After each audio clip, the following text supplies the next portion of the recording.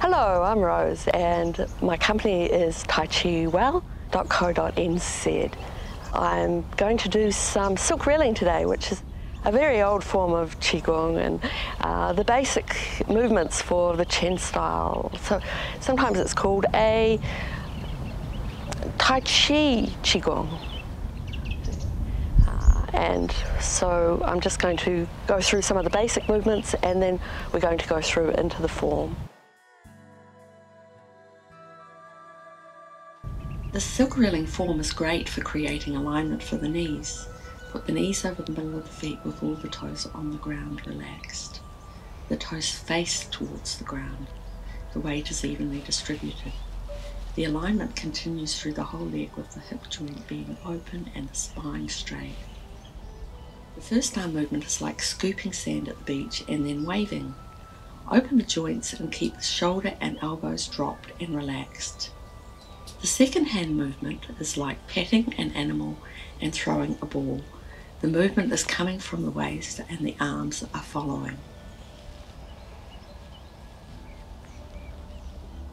Then we are moving into double arm movements using both types of arm movements. The next set of arm movements come through the center of the body and circle around. The thumbs are on the inside of the circle and the fingers are open like you are using a large wheel to steer a sailing boat. The eyes follow the hands to improve the peripheral vision. The neck stays in alignment with the rest of the spine with a feeling of openness between the vertebrae.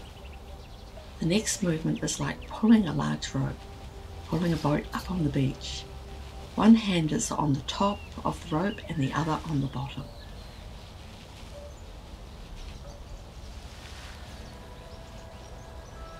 The final set of arms goes along the center line and the body turns at the waist. Imagine you are running in slow motion, first forward and then backwards.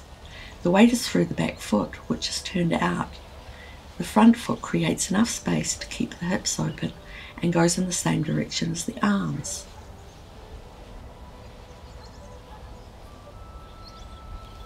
The closing movements gather the energy from the universe, and there is a clearing through the body and down to the feet as the arms come down.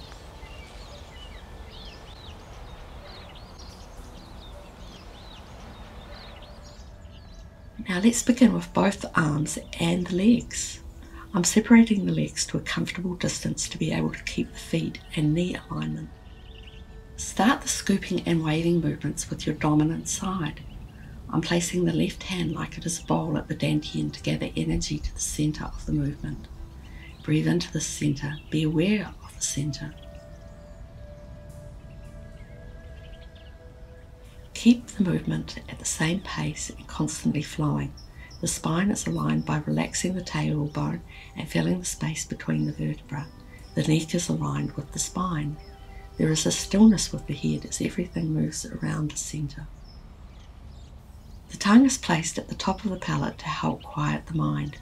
Breathe in and out through the nose while placing the tongue at the top of the mouth. Relax through to the fingers and toes.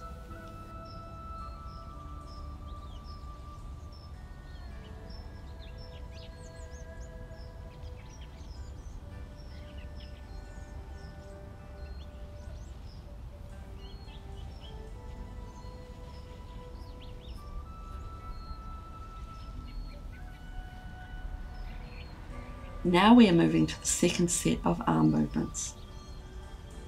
Feel the fingers relax as you are patting the imaginary animal. The thumb is on one side of the spine of the animal and fingers on the other. It can be any animal that you like. I'm using a very small imaginary unicorn. It's my imaginary animal. As the arm circles upward, it comes towards the ear. It is a bit like throwing a shot put. The eyes are following the movement all the time. Keep focused. The eyes are looking downward slightly to help relax the mind and keep the spine and neck aligned. The knees are aligned over the feet. Relax the toes and feel strong and connected to the ground. Stay in the flow.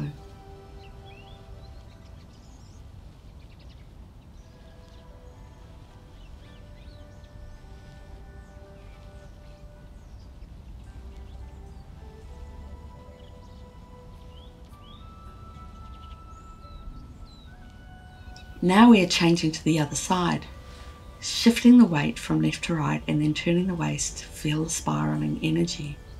Sometimes silk reeling is done wider for more stretching. The feet move to keep the alignment with the knees instead of keeping them still.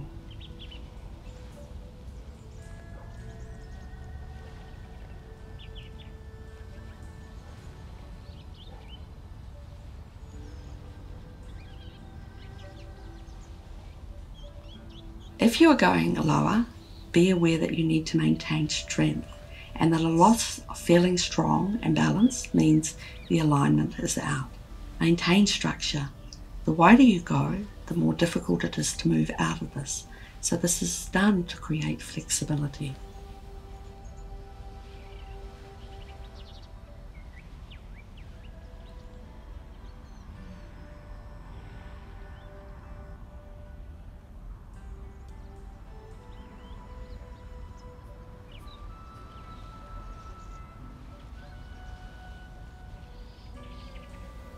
Moving to the patting and throwing the ball movements.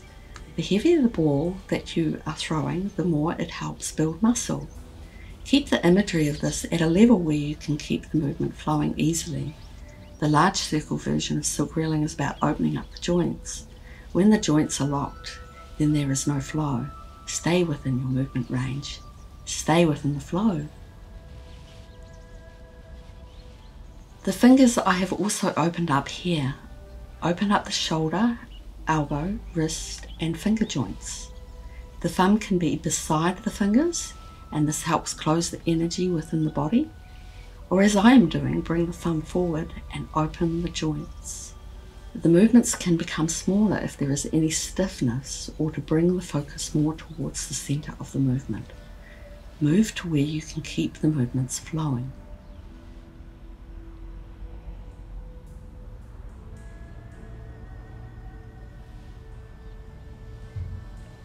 I'm moving to the double-handed version of the patting and throwing. The patting is a reminder to be kind, to stay relaxed, move other energies away from you. Everything is still moving around the center.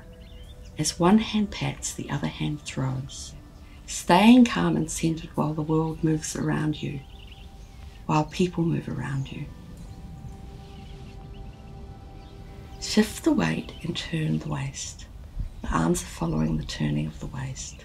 Sink and relax. Breathe into the abdomen. Keep the breathing circular and flowing. You may want to practice this breathing separately to take the edges off and relax with the breath. Feel the massaging of the organs as the waist turns and you breathe into the dantian.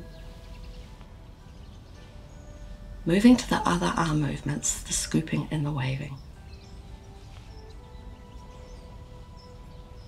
Relax the arms. Let the arms go as you scoop and relax the shoulder and elbow as you wave. Drop the elbow to keep the shoulder down. Shift the weight, align the knee and hip. Move from the waist. Keep the structure aligned through the middle.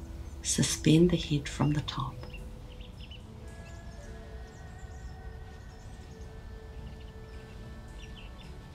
Breathe. Follow the movement with your eyes.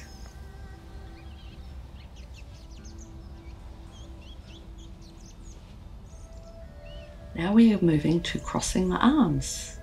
The hands turn towards the body as the arms come down the center. The energy is towards the body. As I move to the right, I am opening up the arms evenly, like going around a large energy circle, like going around a large steering wheel. The hands are open up to the outside. Shift the weight, turn the body and open up the circle. Shift the weight, turn the waist and bring the arms up the center line. The hips are open, the back is straight, the tailbone is dropped towards the ground. Relax the feet and the hands.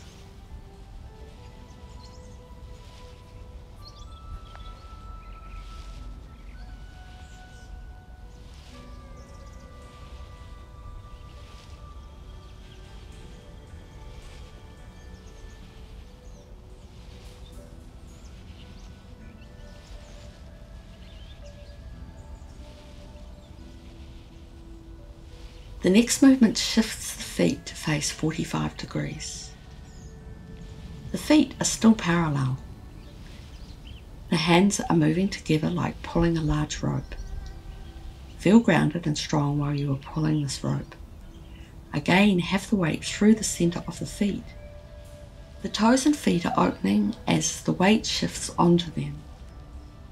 If you can do this consistently, you may also want to imagine the weight shifting like a figure of 8 on your feet.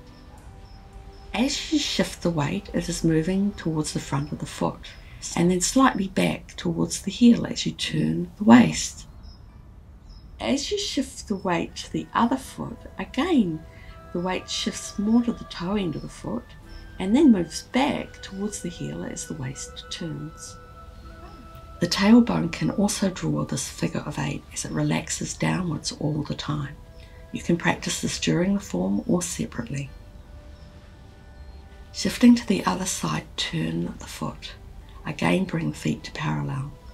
The feet are facing in the same direction, pulling on the rope in the other direction from the way you were going before. Feeling strong and fluid. Feeling strong while keeping relaxed throughout the body. Shift the weight and turn the waist. Stay grounded with both feet on the ground. Follow the movement with your eyes.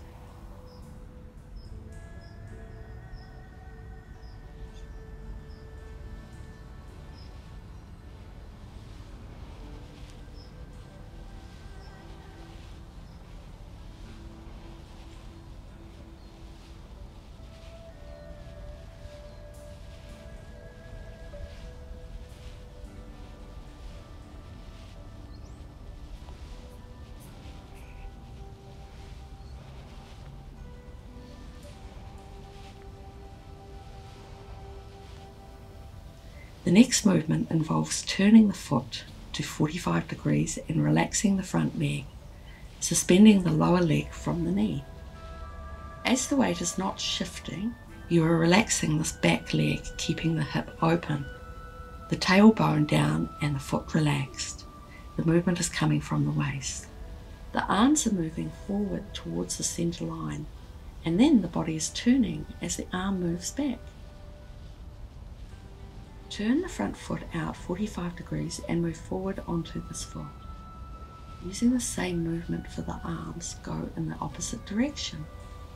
I am moving from the waist still.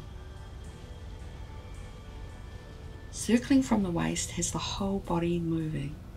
Silk reeling is about creating circular movement, so sometimes it can depend on what your goals are, where you are creating these circles. Finishing with a clearing, bring the feet to about shoulder width apart. Gather the energy from the universe and pour this through the body, clearing any energies that are blocked as you move the hands down the body. Clear the energy right through the body and out through your feet with your mind.